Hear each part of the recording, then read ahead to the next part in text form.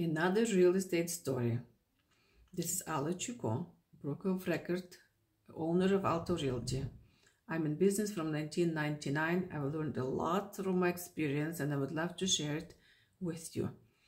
I just remember a story about some of my clients, which a few years ago bought the property from the builder and they had to sell their own. They wanted to move to New Brunswick, which they eventually did. And they asked a few of their local realtors from the Georgetown how much their property would really worth and how much can they get for it. The realtor, wasn't the honest realtor, gave them $1.4 million evaluation of the property. So when they called me and told me the story, I said, this is not what I think. Their opinion was like, oh, you're not a local realtor, you don't know, etc., etc. Yes, I'm not local realtor. I don't live, for example, in Hamilton. I don't live in Toronto. I don't live in Oshawa. I don't live in Barrie or Muskoka Lakes or Collingwood or Saga Beach. But I do work everywhere. And the skills and knowledge I possess are very valuable.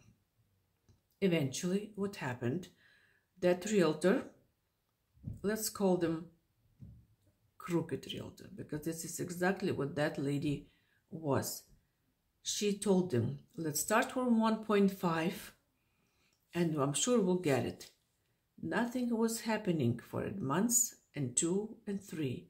Eventually, they sold for $800,000+. The value was, like as I told them, $1,050,000. Maybe, like if you like, you'll get $1.1 million for your property. So they didn't. If they started at the market value plus couple of percent for negotiation, or even a few percent below the market value, they would sold not only over asking price, but also over as market evaluation, over the value of the property. They didn't. In other words, sellers, dear sellers, please do your homework. Please do research. Please shop around, get a pin or of a few realtors and even estimation from your bank, from appraisals, and then decide what you would like to do.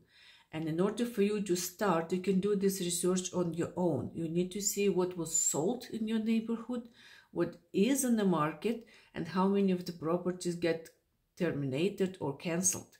How many properties could not sell for that price. And of course, the property needs to be apple to apple kind of comparison. Anyway, wishing you only the best. Merry Christmas, Happy New Year, and very wise decisions.